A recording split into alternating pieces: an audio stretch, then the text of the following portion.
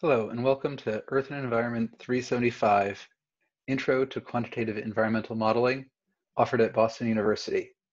I want to begin this class by introducing myself. My name is Mike Dietze, and tell you a little bit about me. I'm an ecologist by training. I did my bachelor's in ecology. I then did a PhD in ecology focusing on a topic called the regeneration dynamics in large forest gaps, which basically was field studies and modeling about how forests in the Southeast recover from hurricane damage, a topic that seems to always be fairly relevant at the beginning of the fall semester, as the Southeast again gets pummeled by hurricanes. I went on to do a postdoc on terrestrial biosphere models. These are the representation of the terrestrial biosphere, or the land surface, within larger Earth system models used to make projections of climate change.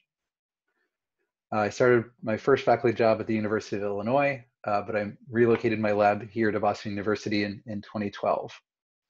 I offer a course in ecological forecasting at the graduate level in addition to 375, which I wrote the book for. I also am director of a research consortium called the Ecological Forecasting Initiative, and I work closely with the National Ecological Observatory Network, where I serve as chair of their Science Advisory Committee.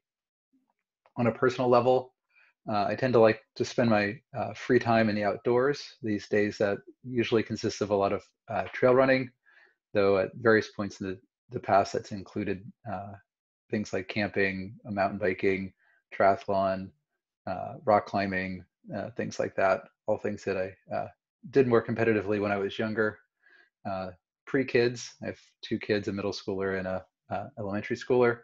And I also do most of the cooking for my family, which is, keeps mostly vegan diet. So I spend most of my free time, I tend to be in the kitchen cooking for my kids.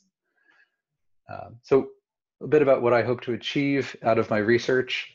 There's basically two themes to my lab. One is the idea of using ecosystem science, the idea that ecosystem science policy and management should be informed by the best available data and models, and kind of really improving upon this current generation of Earth system models, where there's a considerable amount of uncertainty in the land projections, in particular, where the land sink is a very wide range of uncertainty across models, and lack of agreement even on the sign of the carbon sink at 2100. So we do a lot of work on trying to get models and data together to try to reduce these uncertainties and improve these models.